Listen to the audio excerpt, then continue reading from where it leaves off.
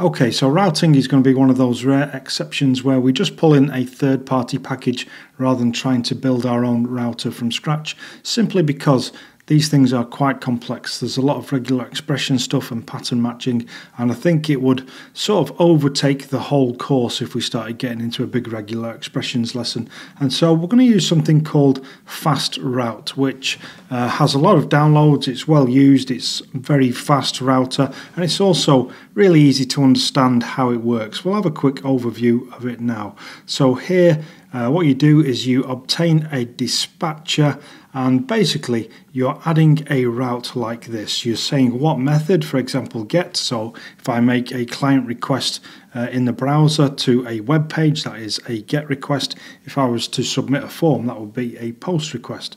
So you tell it what type of request you're making, and then you provide a URI, but you can also provide patterns. So for example, this one here, user followed by / and then ID, is saying, okay, you then need to provide an ID, but this regex here is saying that it needs to be made up of one or more digits. And so that's the kind of pattern matching that it does. For example, if we were looking for articles, we would see something like this: articles followed by a number, and then the part in the square brackets here is optional. So you could have an article with a particular number, and then you could optionally pass a title. So if you can imagine, if we were trying to build something like this and do all the regex ourselves, it would run into well over an hour, probably a couple of hours, just to get that functionality in place. So why not use something which is already built? Because let's face it, if you look at any of the frameworks, Yi, Laravel, Symfony,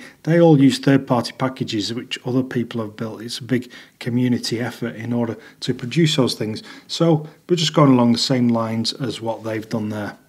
That's a brief look at Fastroute. Obviously, we're going to look at it in more depth, but now let's start by actually pulling it in as a composer dependency. So the command that I need is docker compose and then exec app composer require, and the package name is Nikic Fastroute, like so. So fast-route.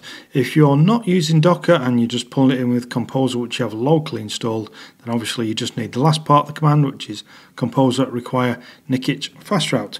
Okay, then we hit go. That all looks good. Let's go over to our composer JSON, just make sure that that is there. And so I'm pulling in Nikic Fastroute, and it's version 2. Okay. In the next one, we'll have a look at the basics of this package.